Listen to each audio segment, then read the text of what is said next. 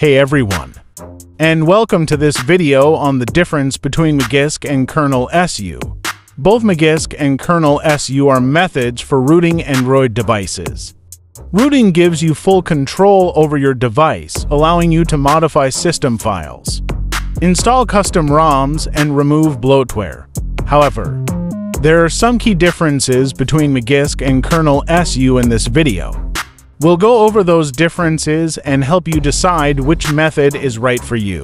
Kernel SU is a traditional rooting method that involves modifying the kernel of your Android device. The kernel is the core of the operating system, and it's responsible for managing the hardware and software on your device. To root your device with Kernel SU, you'll need to flash a custom kernel. A custom kernel is a modified version of the stock kernel that includes support for root access. Once you've flashed a custom kernel, you'll need to install a root manager app. A root manager app gives you control over root permissions and allows you to manage root apps. Magisk is an old rooting method that uses a different approach than Kernel SU. Magisk doesn't modify the kernel directly. Instead, it creates a systemless overlay that sits on top of the kernel. This systemless overlay allows Magisk to grant root access to apps without modifying the kernel. This makes Magisk more compatible with safety net and certain apps and services. Advantages of Kernel SU. It is simple and straightforward rooting method. It is widely supported by custom ROMs and root apps. It is stable and reliable. Disadvantages of Kernel SU.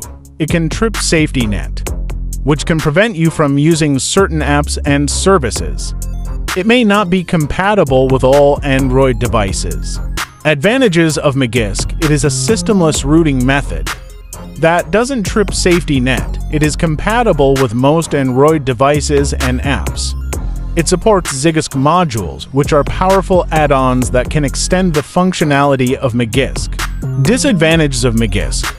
It is more complex to set up than Kernel SU. It may not be compatible with all custom ROMs. Which method should you choose? If you're looking for a simple and straightforward rooting method, then Kernel SU is a good choice. It's widely supported and stable. However, if you need to use apps and services that require safety net, or if you want to use Magisk modules, then Magisk is the better choice. Ultimately, the best rooting method for you depends on your individual needs and preferences. So, to summarize, the key difference between Magisk and Kernel SU is that Magisk is a systemless rooting method that doesn't trip safety net, while Kernel SU is a traditional rooting method that modifies the kernel directly. I hope this video has helped you understand the difference between Magisk and Kernel SU. If you have any questions, please leave them in the comments below.